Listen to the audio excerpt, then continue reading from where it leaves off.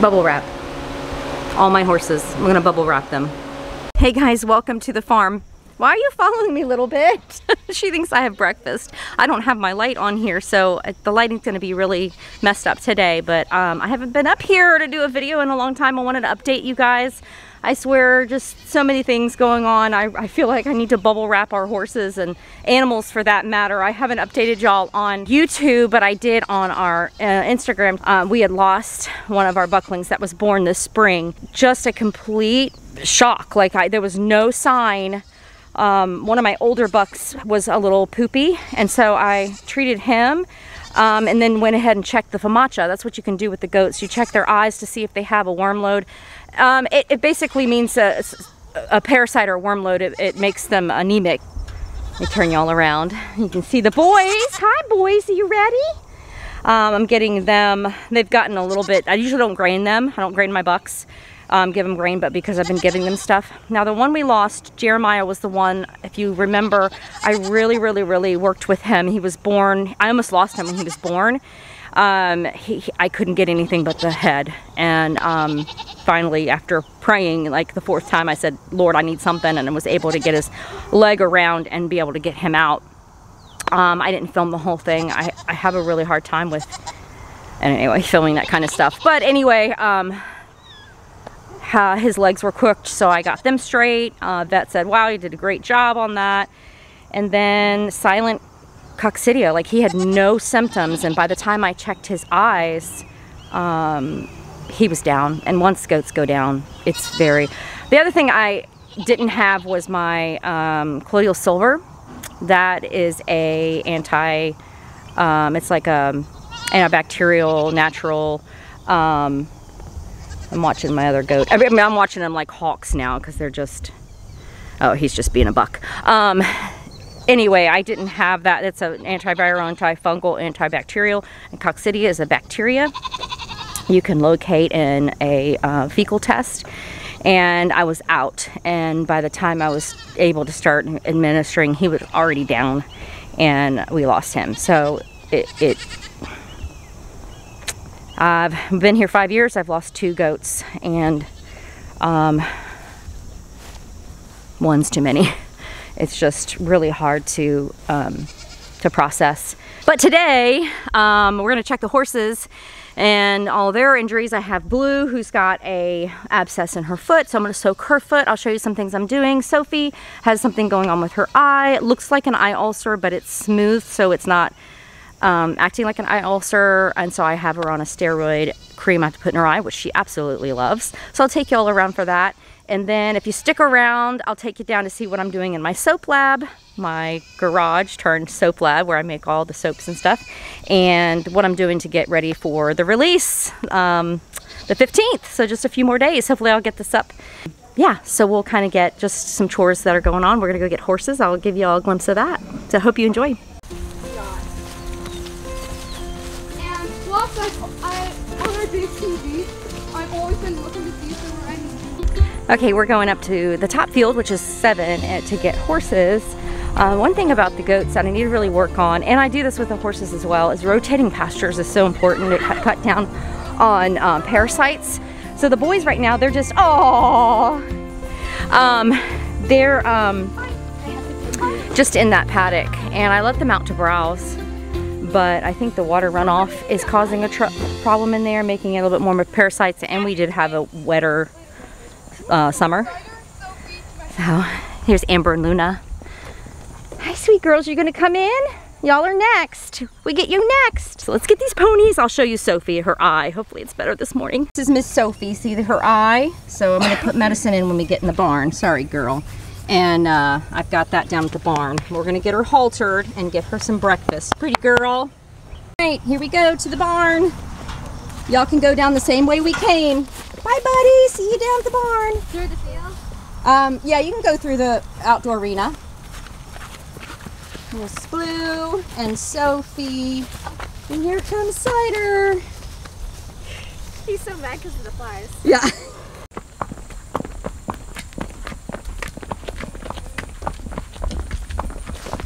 So another horse. So we have Blue has an abscess in her hoof, which I'll soak that and show you what I do for that.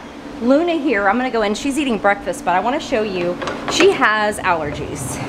And so I have her on Antihist, which is a herbal, the fan is on, so it's a little loud in here. But if you can see how she's breathing really intensely with her belly? That is where she's just trying to, see that right there? She is allergic to something, I believe it's in the round bale, so I've been giving her only square bales. The round bales are great quality. We get them the same place we get the square bales, but sometimes there tends to be a little bit more dust in there. Her being in the stall, it can also be dusty, but I've noticed, or I should say, I haven't really noticed a difference whether I have her out or in. It's the doing the square bales versus the round bale. In the past 4 or 5 days, she's had a round bale in her paddock. So we're trying to eliminate that and just do the square bales.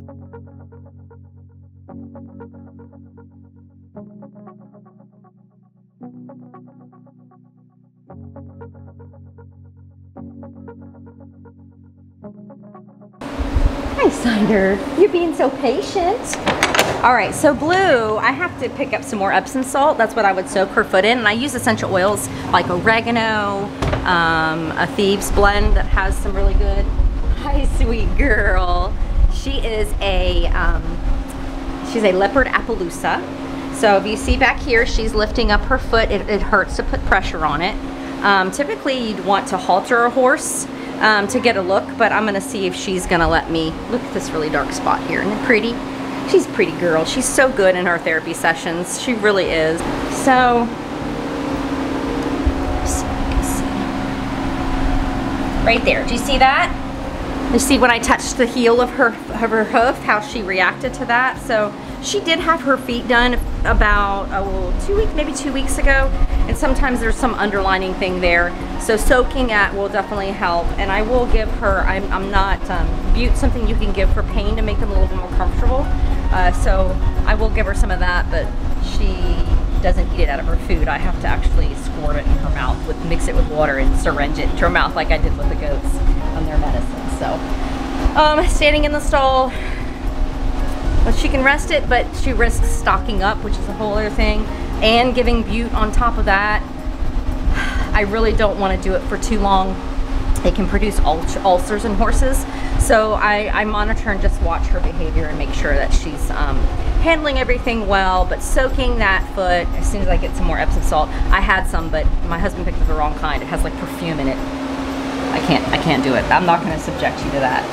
No artificial perfume for my ponies. No, I wouldn't bathe in it. I'm not going to bathe you in it. No.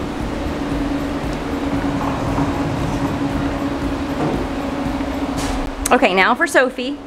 Tell you, I need to bubble wrap these ponies. I'm going to have to halter her, and this is a triple antibiotic with a steroid. I don't have lighting on my phone right now. I mean, on my camera, so. And this, you only want to do a steroid in a horse that doesn't have a scratch in their eye. So she does not have a scratch in her eye. Steroid will actually exasperate it if you put a steroid in a horse's eye that is scratched. But we do a dye test. The vet comes and does a dye test with her, and her cornea did not absorb that dye. If it scratched, it would. So we know that this is safe to put in her. I need to put this in at least 4 times a day, as much as I can. Her eye's a little more open today, but as soon as I go and look at it, she like squints it, like, don't touch my eye, because it is painful. Again, I did have her a little bit on some pain meds, some Bute, but then I wean her off, take her off. I'm not Bute happy. I'm not one of those Bute happy horse owners that's like, oh, well, they're in pain, just Bute them, Bute them, Bute them. I really try to be wise about that, because it can cause more issues. It's like if you took aspirin every single day, you know, your stomach, you'd start feeling it. You can get stomach ulcers as well. So she knows what I'm going to do. She's like, Ideally, what I want to do is like pull her lower eyelid down and swipe about 1/4 of an inch of this gel in, but I just get as much as I can. Come here, pretty girl. So I want her butt to turn away from me. So I'm going to ask for manners.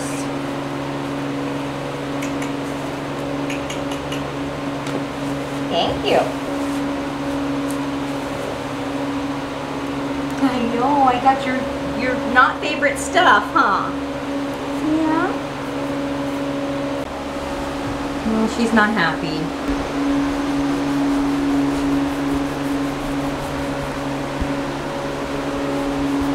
I have 2 youth volunteers in here working with Luna and Cider. Look what a good boy he is. He's just waiting for his next direction. I'm gonna actually work with Amber, and I've been working with her and a trainer. I don't use her yet in therapy sessions, but you're gonna be amazing. Yes, you are. She's gone through a lot of trauma, so we're working through all of that, and that'll be great. Okay guys, if you stick around, I'm gonna take you down to the house in my soap lab where I make all of my bath and body products, all my all natural stuff. I use a lot of infused botanicals and things I grow here on the farm. So if you want to hang around for that, that's what I'll be doing next. Okay, I am in my soap lab and I'm slowly but surely moving all my stuff that was in one of my rooms in my house. That was where I would package soap and everything, and this is where I started making soap. But now I'm gonna do everything. I'm gonna make the soap, I'm gonna print my labels out here, I'm going to package everything and ship out all the products that I make. And I made this soap last night. This is a calendula, oh not a calendula, this is a chamomile.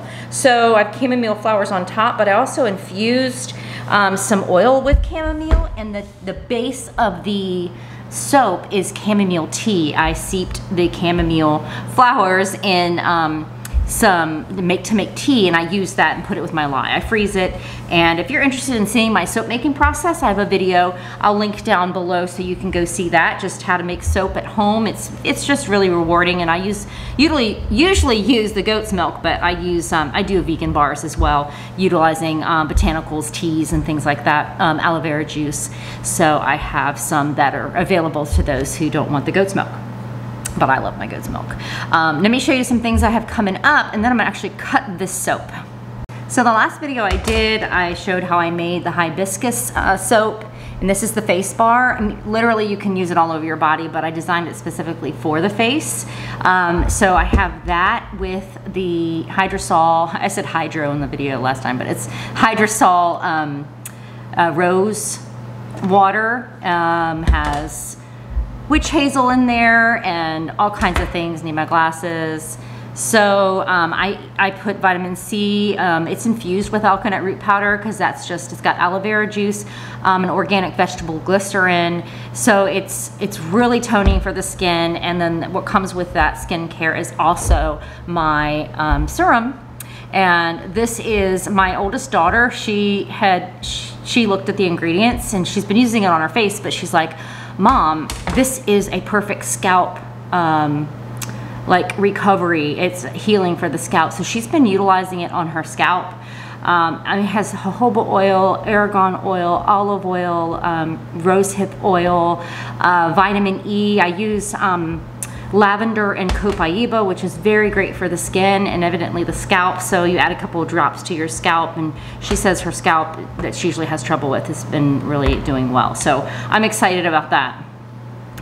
So these will be available coming September 15th. I'll have this video out before then, but you can go to steadfasttrailfarm.com and sign up for the newsletter. I send a newsletter out once a month. I don't inundate your box, but I'll send out a video. I'll send out an email once a month, just kind of giving a heads up what's going on. I'll have a coupon code there, and just what's going to be available, some highlights of what's going to be available. So this will be the skincare trio that I have, and I'm going to be selling. I do have other bar options. So that is a goat milk hibiscus.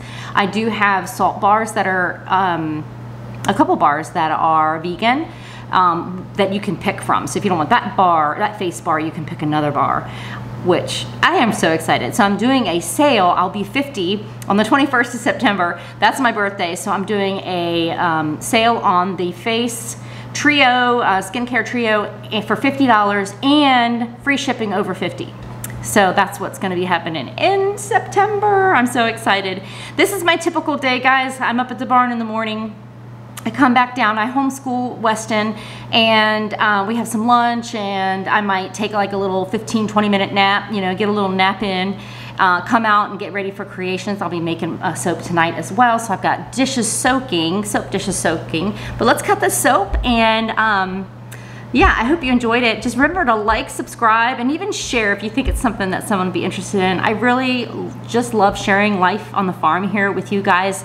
And I hope that it just ignites something in the watchers, whoever's watching, that it just encourages you, and you think about, man, you know, this has been a dream for us to be living on a farm and doing equine ministry and working with kids in the community, and then me making goat milk soap and, you know, raising our goats. And it's been a long dream. It took 10 years to get here.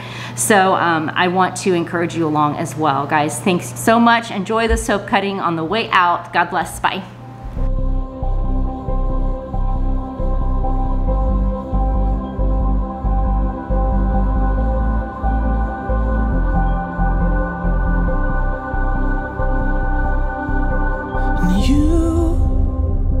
Look outside of your dreams, 'cause you might miss the moment he's reaching out his hand.